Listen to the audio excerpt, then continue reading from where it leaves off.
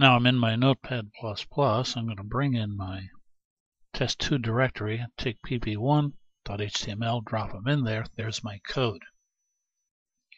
If I run this program, if I do a run launch in Firefox, this is what I get. There's my picture as just a regular static image. Here's my picture, but this time it's a link, as you can see by the address that pops up in the lower left-hand corner of this window right there.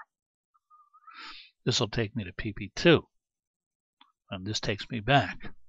Now, this picture is too small. I want to change this. Let's see how I do that. So I click over here, and I'm back in my my page, my notepad.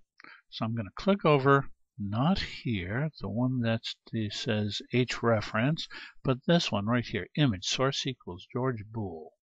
Right after the single quote, I'm going to key in a space, then height equals double quotes 300, close double quotes, like so. And I think that's okay. Yeah, I think that looks good. Let's run this now. Let's save it first. File, save, and now let's run and launch in Firefox. Oh, kapow! I look a lot bigger now. Where'd all my hair go? Oh, that's terrible. All right, so you can see the dramatic change in size that occurs with this. Well, if we can do height, I'll lay dollars to donuts that we can do width. Let's see if we can do width. Width equals 300. Save it. File. Save.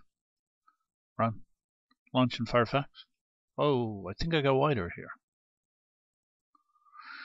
Let's make it dramatic.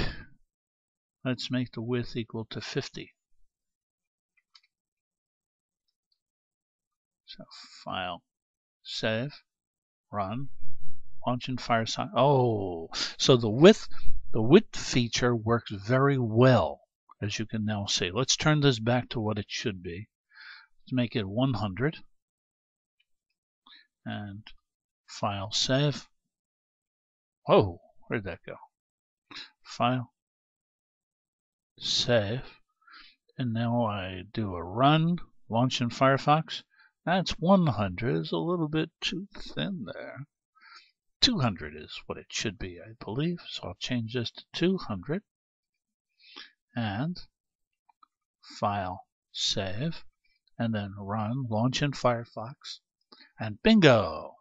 That looks much better. So I made it taller, longer, and wider. How? By changing the width and height parameter in this middle section over here. And that's it. That's all I did. Pretty good, I think.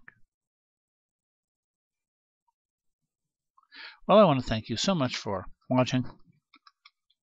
This is George Boole. Bye-bye now.